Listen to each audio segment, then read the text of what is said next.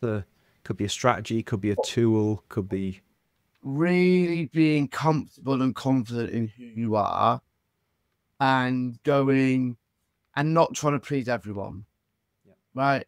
Because it's how you form real brand advocates, right? It's by really knowing who you connect with. And then in terms of partnerships as well, the best partnerships are the ones where, yes, there has to be the audience match. It has to stack up. Commercially, it has to work. But the ones that will show longevity and will deliver results the quickest and be the most enjoyable ones are where you can really open and honest about who you are, how you operate, how you treat customers, because then the people that operate in the same way will really resonate with you.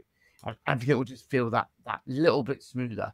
So being really, there's the fluffy side of it being more adorable, but there is absolutely the commercial benefit of there being a really strong match. And so that confidence to be unapologetically you, I think, is something that we're seeing more and more of, thankfully. And long may it continue. It certainly helps separate people who I align with from people who I don't. When I see people, like, I always run the litmus test of, like, if I was to reach out to someone to start a conversation, how easy is it for me to align with them to have a conversation? And there are usually big warning bells for me if I look at someone's profile and I try and have a conversation or start a conversation and I just have nowhere to go, like no idea how to start there.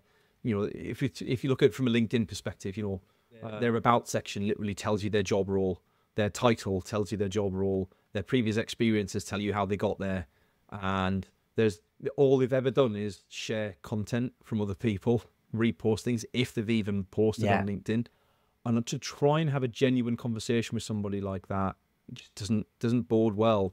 The more people who can be, I think it makes it easier for humans to do what humans do best by being active on there and just kind of getting out your shell a bit. Give people some reason to genuinely reach out to you if they're clever enough to do it, or they're organic or transparent enough to do it. And I think that's the difference. And you know, there's enough on my profile to put off. Like if somebody approaches me with a ChatGPT AI sales bot as my pet here, like there's no reason for them to need to do that, because there's so much on there where you can create an instant connection with me if you really want to, but you don't because you're too busy trying to hit volume. Yeah, and I think it speaks to as humans, we're tribal in our nature, right? And part of that is wanting to connect and connect. We connect by kind of finding shared values and shared common interests and common ground. And so to be able to do that, you need to be open about what those things are in the first place. I think that connected nature of being is actually the natural way, and it's the environment that's pushed us down the more individualistic route. And I'm not anti-capitalism or anything like that, but there is this more individualistic nature that our environment pushes us down typically, I believe. And it's not the natural way to be.